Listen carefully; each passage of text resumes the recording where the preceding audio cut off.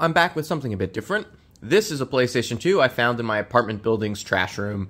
So just like me, this is a North American unit. It runs on 120 volts, and it seems to have found its way to Australia. But I ordered a new power supply from AliExpress. It shipped in just a little baggie, and it got kind of crushed. So I hope it doesn't explode. So let's get it open and see if this fixes the issue. Okay, so we're at the bottom of the unit, and you have to remove these feet. Now, I've already done that. The rubber ones are easy. The plastic ones are a bit harder. You have to, like, pry them up with a flat head, but it's not too bad. Anyway, let's unscrew it and get inside. Okay, so I removed all the screws. Now I can flip it over and open it up. Okay, so the screws are out, and we're just going to open it up. So we'll just flip it over just like that, and just kind of do that, and just slide it off the memory cards like that, and now we're inside. Next, we need to unscrew the memory card and controller ports. Okay, so now that that's done, you can pull the whole unit out of its housing. So I'll just do that now.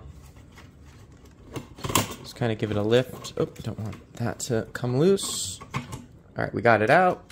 And now the power supply is on the other side, so now I gotta flip it over again. I'm really worried about that ribbon cable. Oh boy. Okay. Alright. Hopefully that ribbon cable's fine. Okay, so here we are on the underside of the PlayStation 2. This is the original power supply here. Now that is a 125 volt fuse. I checked it, it did not blow, so plugging in 240 didn't seem to cause this to explode, so I'm going to guess this is actually still a good board, but it's not working here, so there must be some protection circuitry to prevent it from exploding when plugged into 240. So I'm going to need to disconnect it here, unscrew it, and install the new board.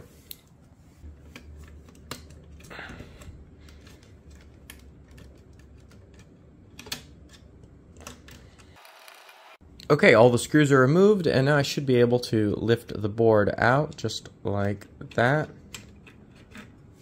And easy. The board's out. Okay, now it's time to install our replacement AliExpress board.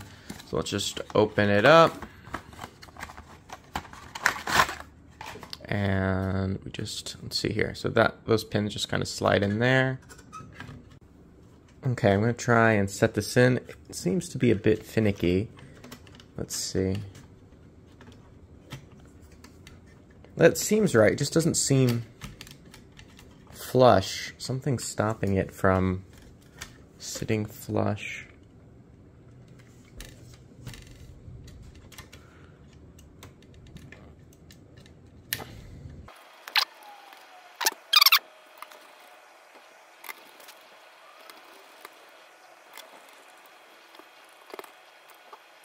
Okay, so the board's installed. I noticed the PCB wasn't completely, like, flat, but I think that's just kind of how the board is. I think it's a little warped. Hopefully it doesn't cause any issues. But yeah, also keep in mind, if you do plan on installing one of these, there are multiple revisions of the PlayStation 2 power supply. This one's on this side, and I think the other one's on this side. Anyway, let's get it sealed back up and see if it explodes or works.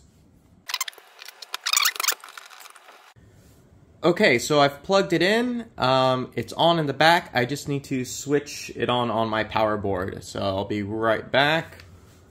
And it's in standby. And it turns on. Ooh, that's not a good sound. Oh, it's a disk drive. But it works. Barring the disk drive. Oh. Ooh. Jeez. That's not a good sound. Whoa! Night at the Museum! Score! And it's a bootleg, I think. Is this real? This doesn't look real. Yeah, that's definitely not real. So, it came with a bootleg copy of Night at the Museum. Sick! Okay, so I've sealed it back up. The feet are back on. The disk drive seems to have stopped making grinding sounds.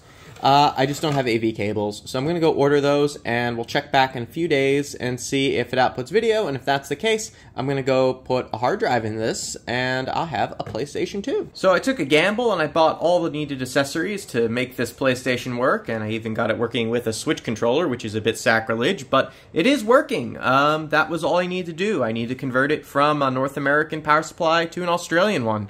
And I got this delightful Minecraft homebrew working.